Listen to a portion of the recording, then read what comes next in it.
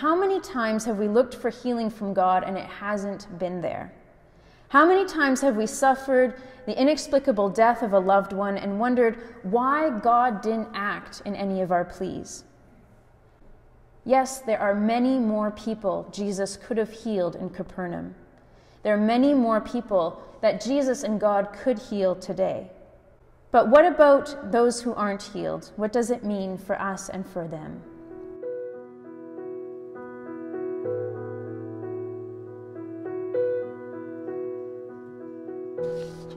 I don't know what your week has been like, but I feel that every week there's some new piece of bad news that comes up, or something that unfolds that is not what we'd hoped or not what we'd expected.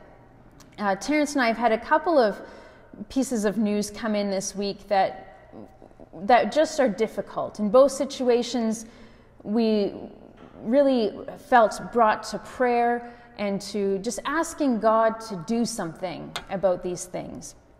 And while we don't know our Lord's purposes and we can't see the whole story, this place we're in of wanting God to do more is actually quite familiar. I think many of us, when we go through hard times or when we're faced with struggles, our response is to ask God, like, why me? Like, why do you have to do this? Why can't you step in and act? A lot of our passages this morning, well, the Isaiah passage and the Psalm both speak of God's amazing power, of just his authority over the whole universe. And yet, at the same time, it seems that there are situations and things where God could do something and doesn't. And that's really frustrating. We hear from a different passage in Isaiah that wasn't read this morning, where the author says, "Oh, that you would rend the heavens and come down." It's this begging of God to come and do something. But it would seem that even when God does come, even when Jesus is present among his people, there still is a sense that not everyone in the pressing crowd gets healed or saved. Not everyone gets to touch Jesus' garment. So what does that mean when God does less than what we'd like? And essentially, that's what happens in this morning's gospel reading. The disciples are left with a crowd looking for healing.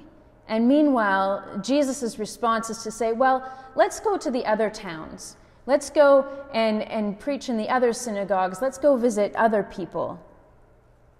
It's time to move on, is what Jesus says, leaving the gathered crowd behind and leaving, as we'll find out later, at least one paraplegic man laying on his mat, feeling that he'd somehow been left out, that he didn't get the help he needed.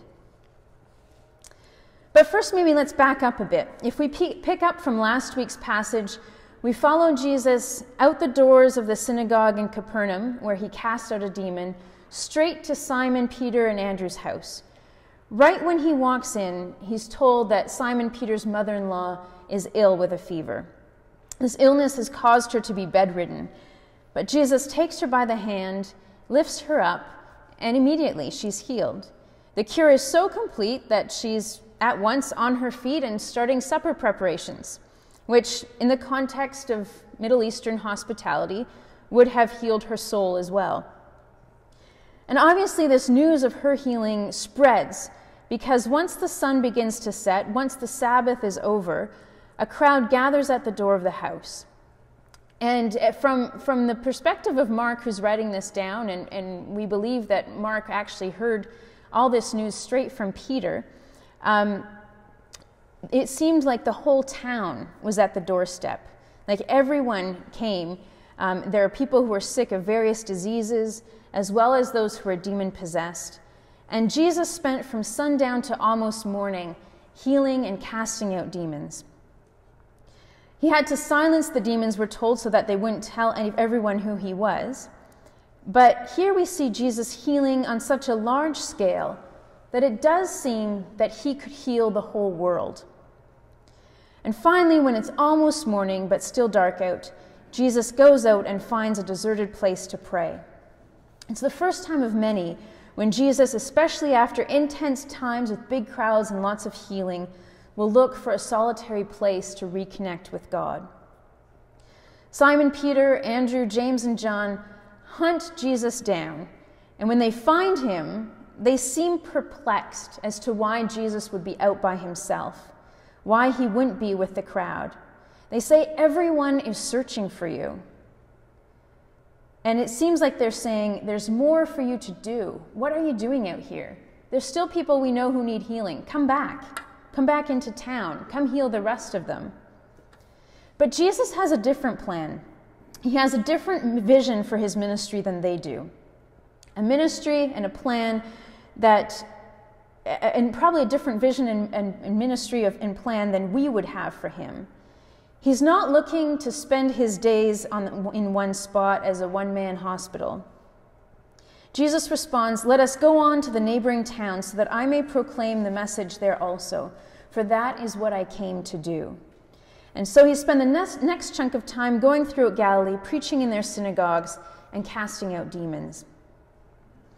We know from Mark that he eventually will return to Capernaum, where an even bigger crowd will be waiting for him, and where the friends of a certain paraplegic man will be so desperate to get him healed, so desperate not to miss Jesus this time, that they'll even cut a hole in the roof so that the paraplegic man could be healed.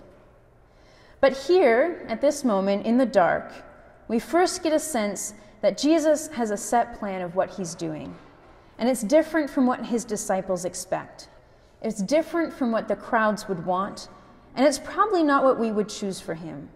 But this is because his vision is much bigger, much more complete than we know. If we had the healing, miracle-working Jesus right next to us in the flesh, I think we would want him to stay with us, to stay in one spot. We'd want to tell our families and friends and anyone we knew who had any sort of ailment or any problem of any sort, just come see Jesus, just come and be healed. And after one night in our town, we would not be satisfied. We'd know the people he'd missed. We'd want more and more healing. And so it leaves us with this strange and pressing question: what if Jesus didn't come to heal? What if his primary purpose was not to address the physical ailments of the people of Capernaum or even us? What if his big miracles, the casting out of demons, the calming of the seas, the feeding of thousands, what if those were not the main point?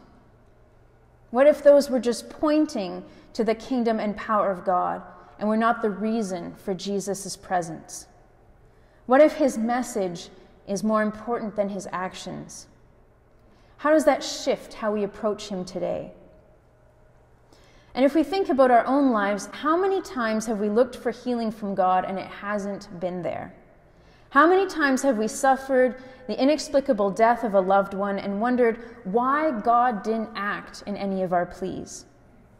How many times have we wondered how cancer can leave one body and yet kill another? How many times have we told God just how unfair this all is? Yes, there are many more people Jesus could have healed in Capernaum. There are many more people that Jesus and God could heal today. But what about those who aren't healed? What does it mean for us and for them? And I think here is the central point of this passage and the central point of what we're to take away from this. Jesus came not just to heal. Jesus came not just to heal the body, but to change the interior as well. He comes to collect up his own. He comes to call us to himself, to give us a new identity, a new purpose that extends outwards. He comes to call us to be part of his kingdom, to be part of that work. And that's much bigger than just needing healing for one day or just needing food for one day. Jesus wants his miracles, his actions, to confront us. When he does heal, he wants us to recognize his power and to ask ourselves, how can we be part of the kingdom of God? How can we repent and enter into God's presence? In other words, Jesus' miracles are meant to point us to the kingdom of heaven, to to bring us to repentance so we can be part of that kingdom. He doesn't just want us to be healed or fed once, but healed and fed for eternity. And we can wrestle with all sorts of anguish. We can be filled with supplications for the sick and dying, but until we see his bigger purpose, we will be stuck in a sense of bitterness and loss. And seeing this vision and purpose relates to more than just healing from sickness. It's also the demands that we place on God for things to go our way. Sometimes it's not just healing that we want life to go a certain way. We want our own purposes to have a certain angle, to look a certain way. We want things to be okay for us. And sometimes as Christians, we feel that that's almost a right. But Jesus doesn't just want things to be okay for us now. The point of our life is not to be okay. Tish Harrison Warren, in her new book, Prayer in the Night, writes, "Walking in the way of Christ can make life harder, in the short term anyway. The Christian story proclaims that our ultimate hope doesn't lie in our lifetime and making life work for us on this side of the grave. We watch and wait for the resurrection of the dead and the life of the world to come. God's promise to make all things new will not be fulfilled till God breaks into time, bearing eternity in his wake." And strangely, this is good news for us, because it means that when things do go wrong, when we do lose people, when there is sickness, when there are accidents, when we're touched by misfortune or even just bad luck, that this isn't because God is trying to punish us, because somehow we haven't done the prayer formula right. God isn't trying to always have a lesson we need to learn, although often we do learn from difficult circumstances. God's vision is bigger than us, and it's bigger than all those things. And going through hard times doesn't diminish God's infinite love and care for each one of us on an individual level, but it calls us to look forward and to look up. When Jesus leaves town, it's not because he doesn't want everyone to be healed and whole. He gladly performed many miracles time and time again, but he wanted people to see that there's more to it than that. There's more to him than a healer, than a fixer. He wants to confront evil itself. He's ushering in the kingdom of heaven, and he wants us to be part of that work. It's presumed that Mark wrote his gospel during the time of the reign of the Emperor Nero, in the middle of a very violent persecution against Christians. And as they faced death, I think Mark wanted his readers to know that as they faced death for this belief in a Messiah that came to heal and save, that it wasn't just a Messiah who was going to heal on one day, but a Messiah that was going to change the whole cosmos. They needed to have a strong hope, a hope that they could trust even when they knew that themselves or their friends were going to be killed for their faith. They needed more than a healing Messiah. They needed a Messiah who had news that could change the world. The point of Jesus' ministry was to preach by his words and presence the good news of the kingdom of God, that it had come near. Mark 1:14 and 15 says, "Jesus came to Galilee proclaiming the good news of God and saying, 'The time is fulfilled and the kingdom of God has come near. Repent and believe in the good news.'"